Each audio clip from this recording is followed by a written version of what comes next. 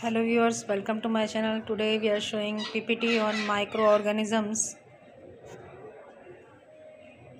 What are microorganisms? Microorganisms are extremely small living beings that can't be seen with the naked eye. Types of microorganisms. Microorganisms are diverse and can be classified into several types based on their characteristics. The main types of microorganisms are bacteria, viruses, fungi, protozoas, and algae. Bacteria.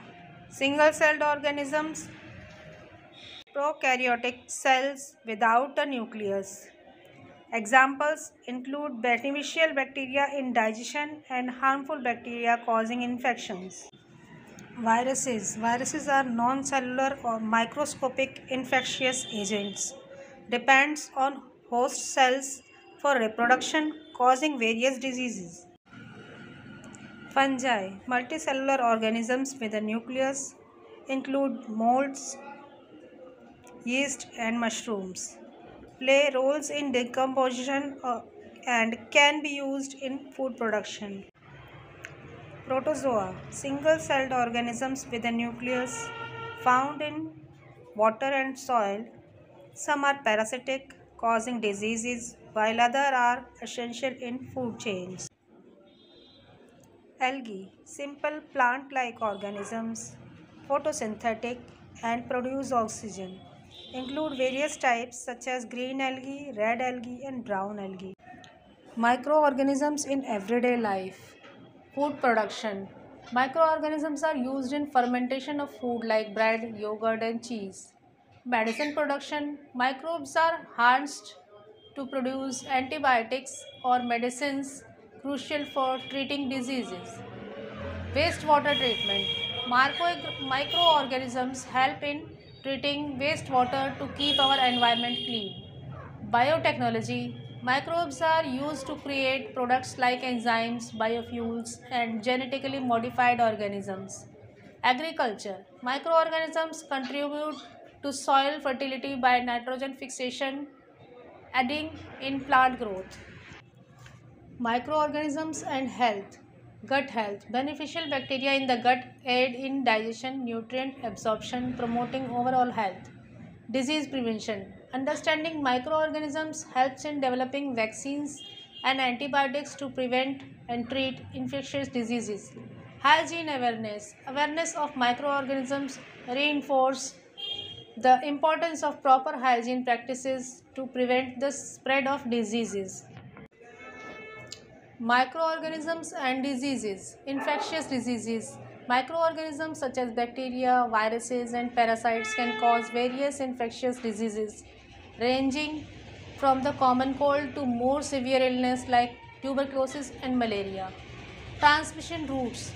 Understanding how microorganisms spread through methods like direct contact, airborne particles, contaminated food or water helps in implementing preventive measures and controlling outbreaks. Public health intervenes. Efforts to control and prevent microorganisms cause diseases include vaccination, sanitation, education, and observation. Microorganisms and the environment. Microorganisms play a crucial role in the decomposition of organic matter, recycling nutrients back into the ecosystem for use by plants and other organisms. Fun facts. Tiny giants. Microorganisms are incredibly small, with some bacteria being about 100 times smaller than the width of a human hair. Second, living anywhere. Microorganisms inhabit virtually every environment on Earth, from the depths of the oceans to the highest mountain peaks and even inside our bodies. Third, ancient life forms. Microorganisms are among the oldest life forms on Earth, with evidence suggesting they have existed for over 3.5 billion years. 4. Gut guardians. Gut guardians. The human gut is home of trillions of microorganisms collectively known as the gut microbiota. which play a crucial role in digestion, immunity, and overall health. 5. Powerful decomposers. Microorganisms are nature's recyclers, breaking down dead organisms and organic matter into essential nutrients that support the growth of new life. Conclusion.